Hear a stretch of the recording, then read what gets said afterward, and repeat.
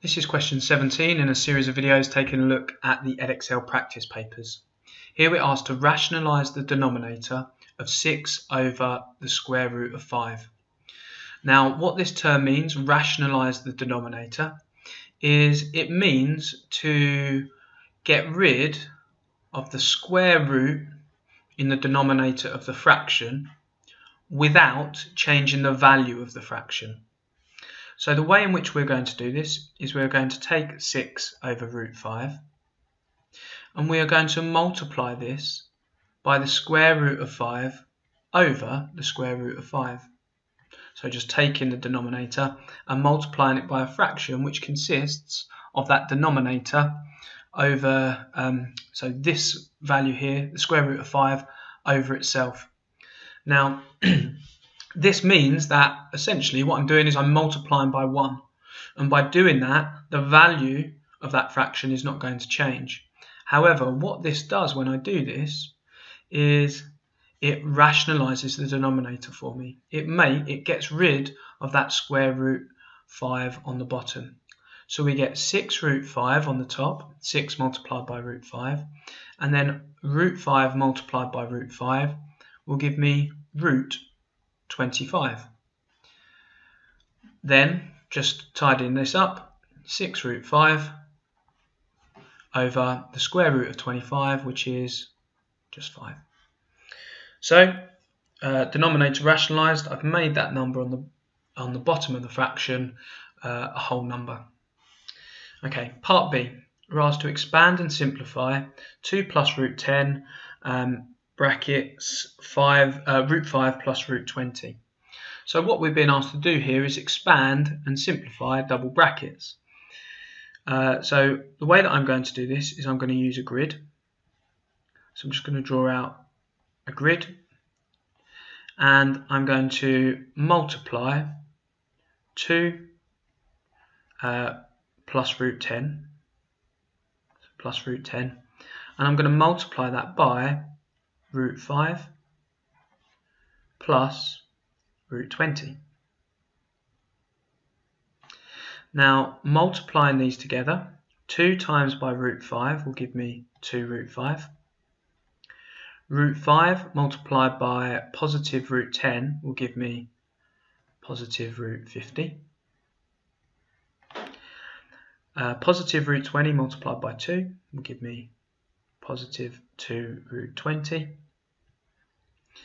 and then positive root 20 multiplied by positive root 10 will give me positive root 200.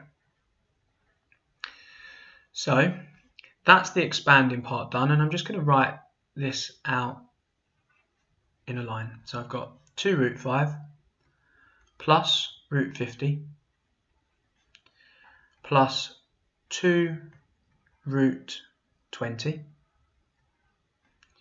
plus the square root of 200. Now that's the expanding part done. The second part I need to simplify, and to do that I need to look at each of these roots, and what I'm looking for is, are there any square numbers which are factors of the values of these square roots? So does 50 have any square numbers which are factors? Does 20 have any square numbers which are factors? Does 200 have any square numbers which are factors? Okay, so let's just write down our square numbers here. 1, 4, 9, 16, 25, and so on. That'll do us for now. So with this first one, 2 root 5, I can't really do anything with that, so that's going to stay as it is for now. But what I can see with root 50 is we could write root 50. We could write root 50, and I'm just going to scroll down a bit. We could write root 50 as the square root of 25 multiplied by the square root of 2, which I could then go on to say that this is 5 times by root 2, or just 5 root 2. So let's rewrite the square root of 50 using a simplified version, 5 root 2. Now I'm going to take a look at 2 root 20. Okay, so I'm just going to do this down here as well. So 2 root 20. Now 2 root 20, this root 20 part, the root 20 has a factor which is a square number. So I can say that this is actually 2 multiplied by the square root of 4, our square number which is a factor of 20, multiplied by, well, square root of 4 multiplied by square root of 5 will give me that 20.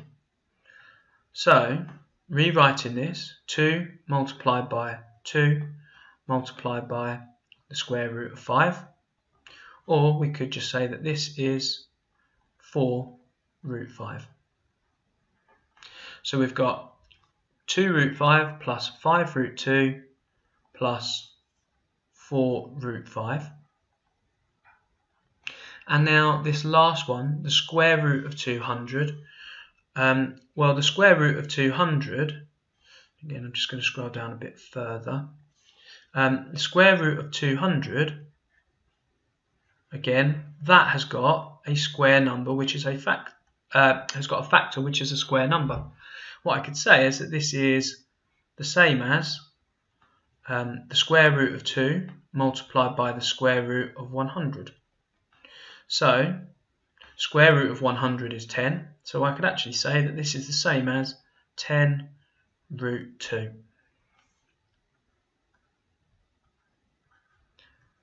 Now the final thing to do is to just tidy this up a little bit, and what I can see here is that I have got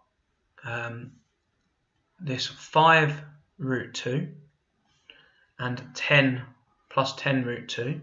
So that is going to give me positive 15 root 2. And then, if I look here, I've got 2 root 5 plus 4 root 5. And adding those together, 2 root 5 plus 4 root 5 will give me a total of 6 root 5. So my final answer here is going to be 6 root 5 plus 15 root 2.